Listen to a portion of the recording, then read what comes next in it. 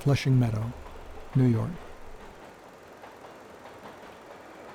Shea Stadium, and right across from it was the 1964-1965 World's Fair.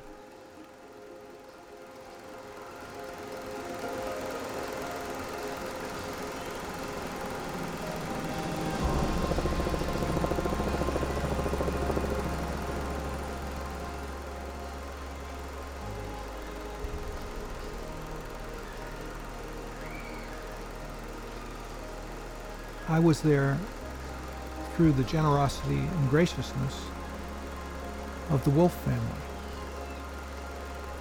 And I had the most wonderful time with them. This is Margie Wolf.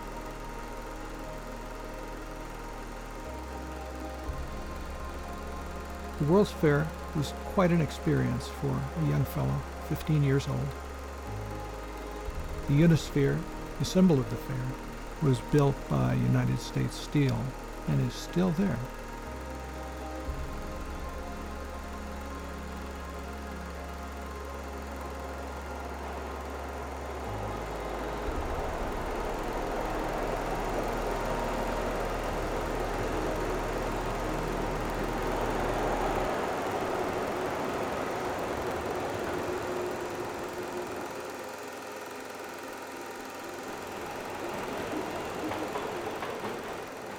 This was the New York State exhibit, I believe.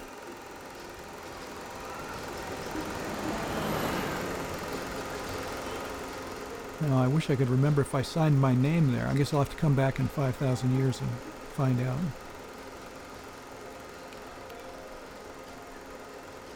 John Glenn rode this Friendship 7 capsule in orbit around the Earth 3 times. This is the To the Moon and Beyond exhibit. And in the middle of the room was a projector that had a huge fisheye lens. It ran 70mm film, and it filled that entire dome.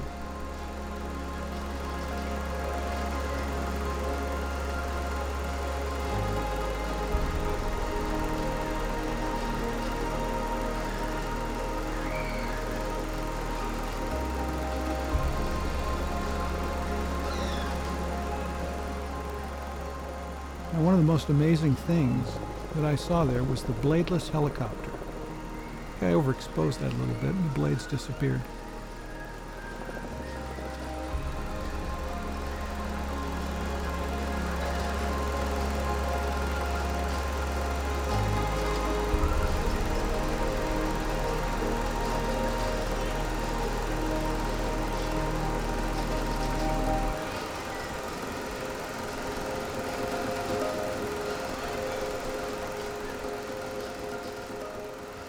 This is the Ford exhibit.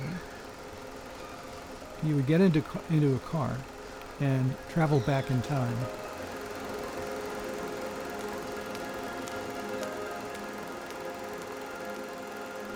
And as you can see, it was a huge exhibit. It was one of those built by Walt Disney. When you emerged into that cavernous space inside the building, you were surrounded by dinosaurs, full size, moving around.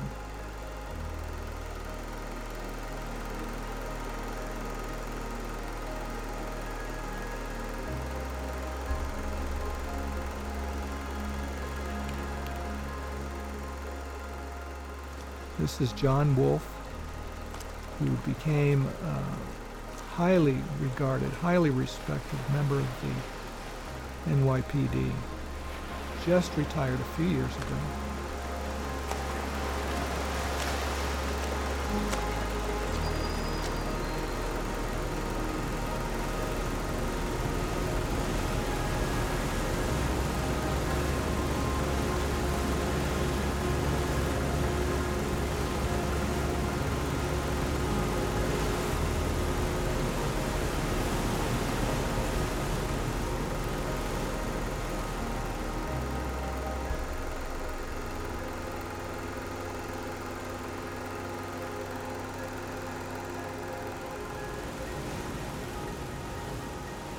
The trip to New York was only a week or so, and it ended all too soon.